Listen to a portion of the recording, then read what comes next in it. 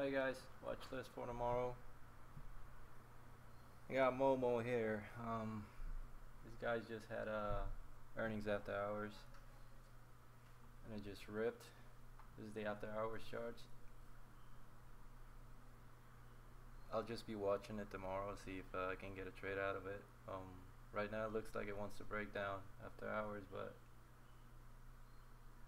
1550th line in the sand here. So if it ever bounces or forms a cup,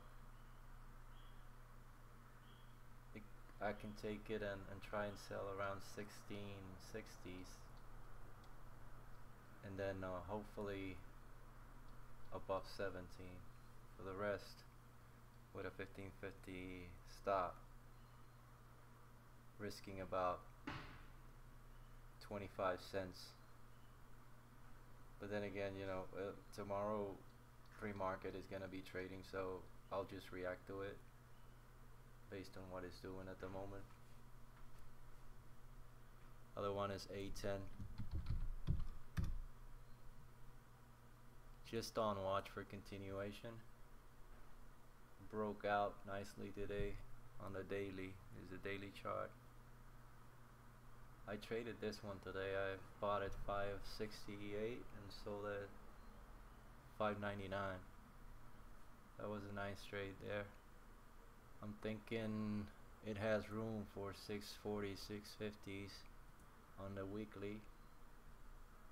You can see this is the top of this candle here, 659. So it might come up and face that, test that resistance. Good volume, so I'll be watching it.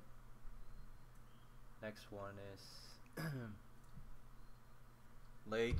They had APS too after hours, another one that could run. I'm looking at anything above 12. It's already trading at 11 after hours, so anything near 12 and above 12 I'll be selling if I get it around 11. Again guys, these are just the way I plan the trade. I don't trade all 5 of them. I just have it and written down and ready to trade. Like I have 5 stocks in the watch list, but I'll probably just trade 1 or 2 and then scan after 10 a.m. I'll start scanning, see if I can find any other trades. I usually don't take more than 4 or 5 trades a day. So anyways, yeah, see, try and get it here. This is the after hours chart to get it on the flag. Stop at 1080, 10-20 cent risk for potential more than 50 cents on the upside on Lake. The other one is GIGA with news after hours too. 10 million contract and earnings. Another one that could go to 3. I'll be watching it, ready to take action. It's already forming a wedge. Nah, not really. Kind of an ascending triangle. Just leave this out.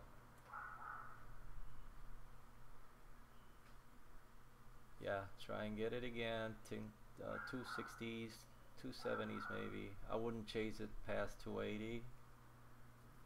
And try and sell at 3, the MOMO number. A lot of chasers gonna be hitting that tree, so you want to be selling above 3, and then potentially lottos for like 314 maybe. This is the high here back in September. Again, we don't know if it's gonna go there, but as long as I take a trade here at 265 or so and set a stop around 252 maybe, or even better 257, 57, 58, and try and let it run. If I buy it around here, I'll be stopping out around here.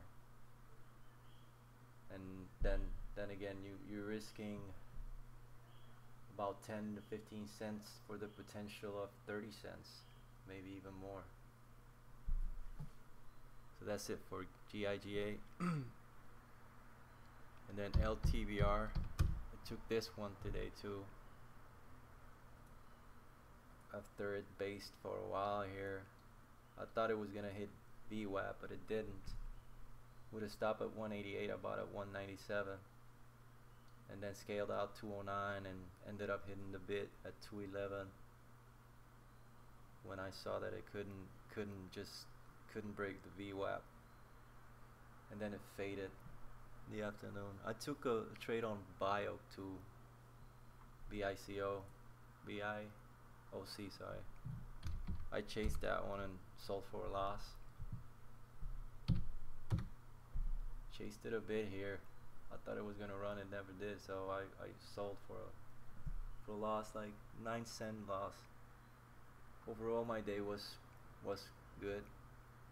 I made 3 profitable trades and one that I lost in this one. Made 4 trades. And that's it, guys. Thanks. You have a good evening.